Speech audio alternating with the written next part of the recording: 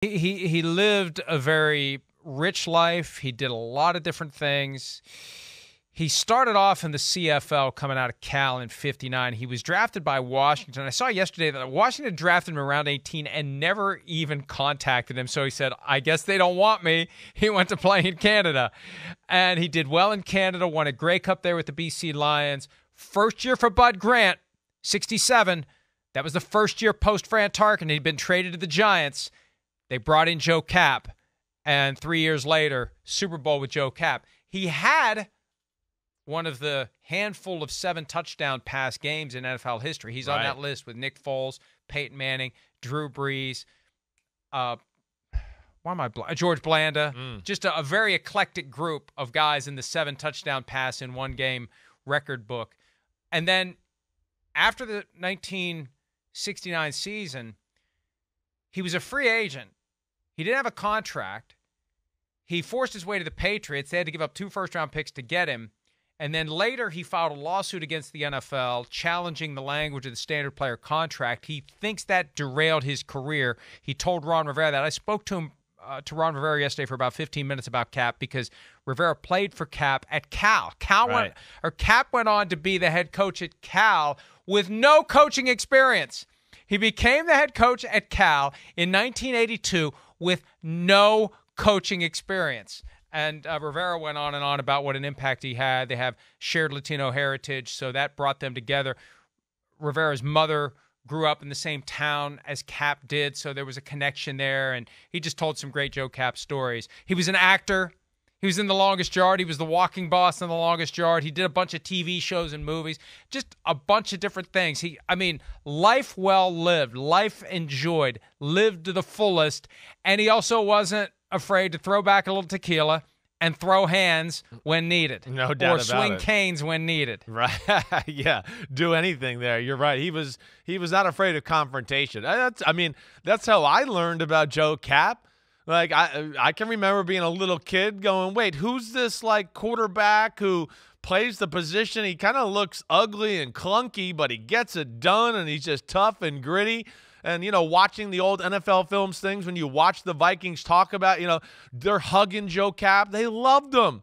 They loved him because he was football player, not quarterback. He was different. That's what that story about him fighting in the locker room or fighting outside the locker room about who lost the game, which is comical, right? But look at that jump pass. Look at some of the pictures we showed before. One of the things I first learned about Joe Kapp and early on in my life, and my dad got to tell me is, look, he didn't grab the laces. That's hilarious. He didn't grab laces to throw the ball.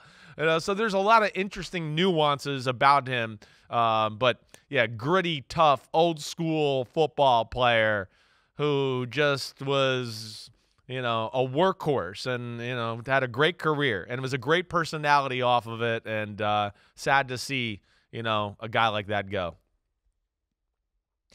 And his first year at Cal was the same year as the play, the Stanford Band. The band is on the field play, the big game every year, the rivalry between Cal and Stanford. It ended with multiple laterals, and the game was over, and the Stanford Band literally on the field.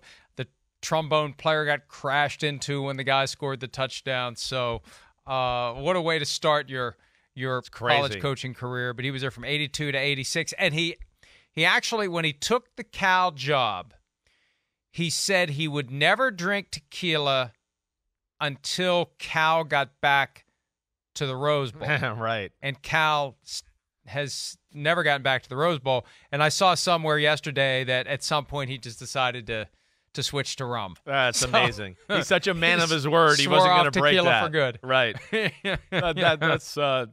That shows you how stubborn and tough he was, and a man of his word that he was, really. But yeah, he's one of those throwbacks. Got the single bar on, old school, tough leader type of quarterback. Not necessarily sexy or the greatest highlight package in the world, but man, when it comes to leading a football team and having the respect of your locker room, Joe Kapp up there with anybody.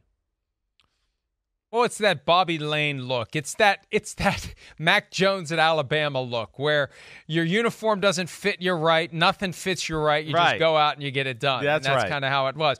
And good Lord, single bar face mask in those days. How did you emerge with any teeth? How did he not have multiple fractures of his face in every game of any era of football? That's the era where I would not want to have just that meaningless single bar covering my face. You may as well have no bar and then have that single bar. Back in those days when they the bottom of the pile, stomp and kick and bite and shove and do whatever they had to do. There was no contact to the head rules. That's just, right. The ultimate mark of toughness is to play football in that era with minimal protection. That is minimal protection. No, it really is. And I mean, gosh, you watch old NFL films, things of that era. There's always forearms coming across the head slap, of course, was a popular thing because of Deacon Jones. Yeah, it's kind of amazing. I mean, it's Joe Theismann wearing it in the mid-'80s. That's still amazing. I mean, let alone back then. That's hey, quarterbacks want to see the field. Vision's important, but there's a time where you got to go, okay, so are my teeth. They're important as well. Let me wear a little more extra protection down here. Yeah, vision's important. I need to keep my eyes in the sockets. Right. So let me at least wear something slightly more protective of my overall face than this just meaningless. I wonder whether I would assume by then there was a rule that everybody had to have a face mask, because my guess would be Kapp just would have played without one if he could have. Yeah. The single bar was the thing worn by the guy who just didn't want to wear a face mask. Okay, I'll put it on. I'll wear. Here's your face mask. Okay, sounds good. Right. Yeah, I think so. Hi, it's Mike Florio. Thanks for watching PFT on YouTube. Hit subscribe for the latest news and analysis from Pro Football Talk.